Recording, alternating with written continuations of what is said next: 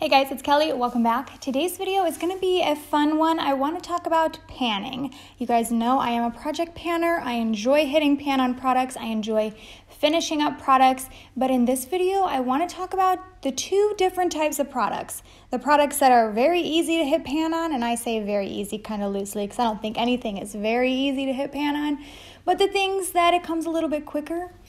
And then the products that are very challenging to hit pan on, the products that I will work on for months and months and months before I finally see a pan or I see some progress or I finish them up. There's just two types of products. There's the easy ones and the hard ones, and I wanted to make a video about this. And I hope this video, first of all, if you're a project panner, I want to hear your answers below. Do you feel like the products that I listed you would agree with, or do you disagree? There are other products that you find easier or more challenging to pan. But I also hope that this will help serve as a guideline for someone who is starting a project pan, because I know a lot of you guys ask me how to start and where to start. So I hope that this layout of which products I think are easy or challenging to pan can be valuable to you if you are deciding what products to include in a project pan, especially as 2020 is kind of approaching. I know this video is going to be up in November, but maybe you can use this while you are selecting the items for your new project to kind of think critically about how challenging some things might be to use up. So should we start with the one that's the hardest to pan? And if you have followed any of my project pans, or if you've ever done one yourself, you can probably guess this. In my opinion, the hardest thing to finish up is blush. So here's where I brag for a moment. I have hit pan on 3 different blushes now, all through project panning. If I would not have actively worked to hit pan on these products, I probably would have a significant dip in them, but I don't think any of them would have panned without intentionally trying to do this. So this is actually maybe this one would, because this one was like my total favorite for a while. This is the Urban Decay blush in the shade Indecent. I also newly have pan on the Too Faced I Will Always Love You blush. And then I'm actually quite close to finishing up the mini from Tarte in the shade Party. So let me break down the reason that I feel blushes are the hardest to pan. With blush, I am usually dipping in 1, 2, maybe 3 times. Blush is not the product that you need to load your brush up with. And one thing I think also plays a really big factor is a formula. So if you have a blush that's extremely pigmented, that's going to be way difficult to hit pan on versus a blush that's a little more buildable or sheer. And that idea you're going to kind of see throughout this video. Whenever something is very pigmented, it usually is harder to hit pan on versus sheer products. But blush in general is a product that you don't necessarily load up on your face. I mean, there are some days when I want more of that editorial, very flushed cheek, and I like blush, so sometimes I tend to go heavier than some people might, but it's still a lot of work to pan a blush. And it's also a product that's just staying right here. It's not a bronzer that you're putting on different areas of the face, like it's just going right here, so you don't need a lot. There are ways to use these up faster if you use them on your eyes, or that's my main tip, use them on your eyes, but this is the hardest, I think. Now, the easiest product to hit pan on, in my opinion, is a face powder. Now, this one doesn't have pan. I currently only have one face powder in my collection with pan in it, but I'm not going to show you because it's in my project pan, and I'm not going to give you a spoiler because you got to wait until next month. But this is my Milani Prep Set and Glow powder, and the reason I think powders are the easiest to hit pan on is because they go over your whole face.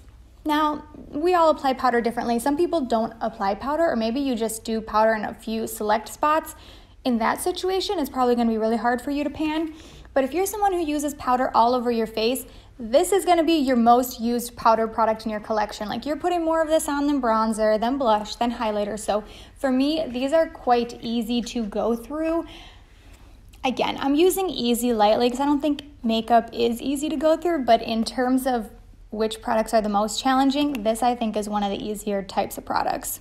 For me, the second easiest type of product to hit pan on is a bronzer. So I currently have one bronzer in my collection with pan. It is the one in my project pan, but in 2019, I've already finished up 2 bronzers. So I think that's a good indicator of how quickly you can go through them. Now keep in mind, those 2 were not brand new bronzers that I started in the beginning of the year and then finished up. Like, they were ones I had already owned and worked on. But I do think, again, because bronzer goes on more areas of your face than blush, you can use it up a bit faster. And for me, I like to put bronzer down my neck. I like to put bronzer on my ears, which I can't really do anymore because I just got an ear piercing. So I feel like for the next few months, my ears are not going to match my face. But for a lot of people, you might use your bronzer on your ears to kind of deepen up the color. You might use it on your neck or your chest. So just additional uses of a product is obviously going to make it go faster. So for me, bronzer is pretty easy to hit pan on, and then to finish it up, it takes time, but I think in the grand scheme of makeup items, this is on the easier side. All right, for me, the second hardest product to hit pan on, and actually for this one, we're gonna say finish up because you don't necessarily hit pan on this. I might have an unpopular opinion here, and this is where I'm really interested to hear what you guys think. I think lipsticks are so hard to use up, but it's funny because I've heard from people who say, oh no, I use up lipstick pretty quickly. Now, one thing I think is important to note, the formula of the lipstick will dictate how quickly you can use it up. So if you have more of a sheer lipstick that you're kind of layering a decent amount on, reapplying often, that will probably go faster than a lip color that's like pretty stiff. So some lipsticks, they're just not as creamy. They're a little bit more stiff, so not as much comes onto your lips when you apply it. And if it's a very pigmented formula, you're not gonna use a lot. So the example I can share is in my project pan right now, I'm trying to pan a matte lipstick from the brand Milk Makeup. It is taking me so long. I've been working on it for months and I seriously have like 4 millimeters of progress. And I use it quite often. So again, with lipstick, you can make it go a little bit faster by using it different ways. You can use it as a cream blush, and that's a good way to use it up. But for me, these take a long time. I think, applying multiple times throughout the day, which is what you probably would already do with lipstick, can help it go faster. But for me, I a lot of times dread putting a lipstick in a project pan because it just takes me so long to see anything. But I feel the opposite about lip gloss. I think lip gloss is quite easy to go through. So this one is just the Persona Cosmetics Lip Gloss in Honey. But if you guys remember, in my project pan this year, I have panned a mini of the Fenty Beauty Gloss Bomb, which even the mini is the size of a regular full-size lip gloss. They put a ton of product in. And then in last year's project pan, I was able to finish up the Buxom lip gloss in White Russian. That one took me longer than I was expecting. But in general, I find lip gloss a little bit easier to go through because I'm the type of person that is constantly reapplying my lip gloss. Every couple hours, I like to just put on a little fresh layer of it. So because it's something that's being reapplied often, I go through it a bit quicker.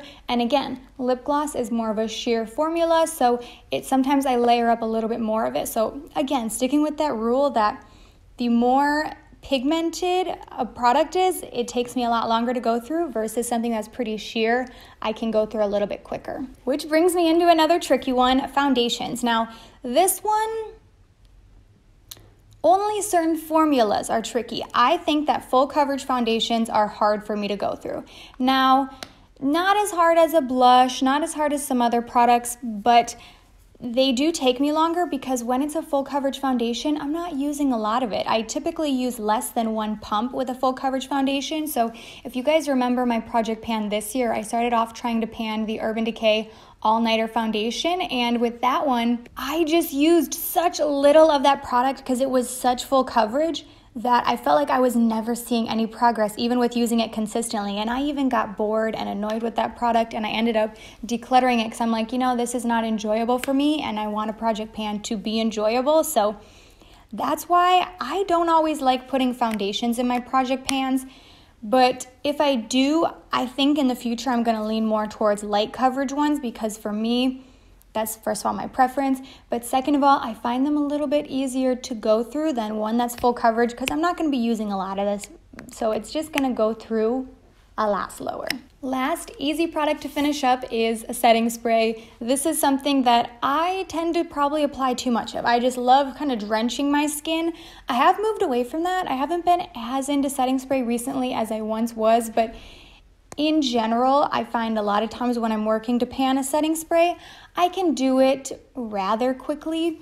If you're keeping up with my current project pan, I'm struggling a little bit with my setting spray because I'm using the Ofra one. And actually, It's not that I'm struggling that much, it's just that that product gives you so much setting spray. Like you are getting 2 to 3 times as much setting spray in that than you are in most. So it's seeming like it's taking longer, but it's really not. But in general, I find setting sprays pretty easy to pan and use up. So those are a few standouts for me. There are other products like, I think highlighters are kind of easy to hit pan on, depending on the formula, because a lot of highlighters tend to be pretty soft, so you hit the pan quickly. I also feel like mascaras are really easy to use up. Palettes are very hard to use up. So the ones I mentioned in this video are a few that really stand out to me, but there are definitely more that I have thoughts on. But I'm really interested to hear from you guys, especially if you are a project panner. Let me know, what are the hardest products for you to finish up or hit pan on, and which products just come a little bit easier? I'd love to hear your thoughts. Thank you guys so much for watching, and I will go ahead and see you in my next video. Bye.